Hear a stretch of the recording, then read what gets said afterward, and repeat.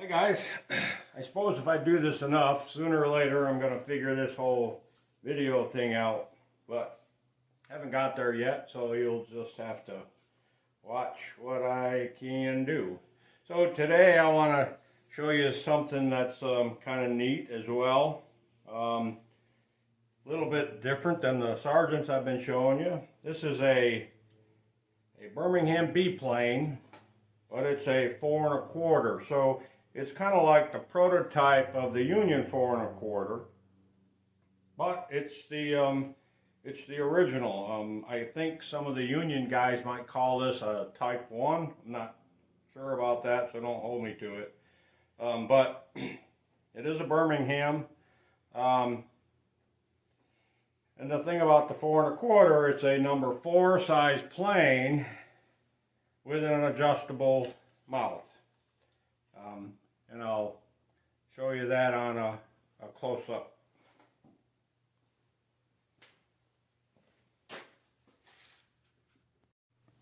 So here it is. You can see it's got the adjustable mouth, just like the smaller block planes pretty much.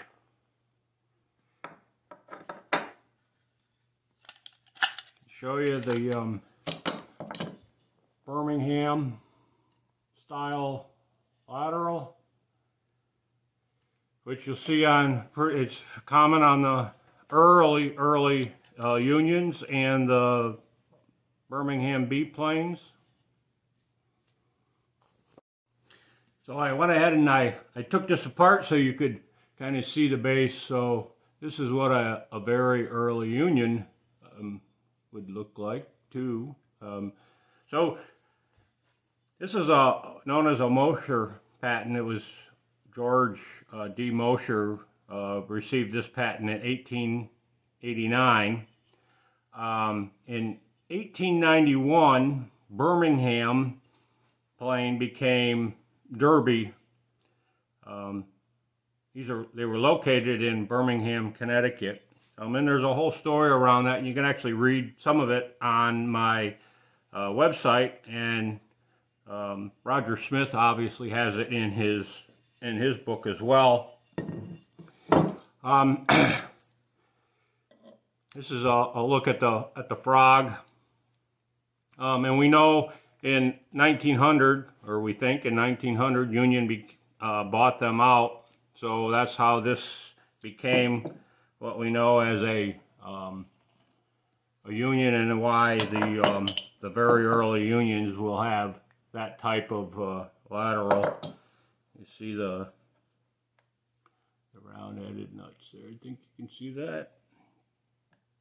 And you can't see the you probably can't see the logo, but I'll put a picture in the video as well. So thought some of you guys would like to see that. These are fairly hard to find, especially in the Mosher patent.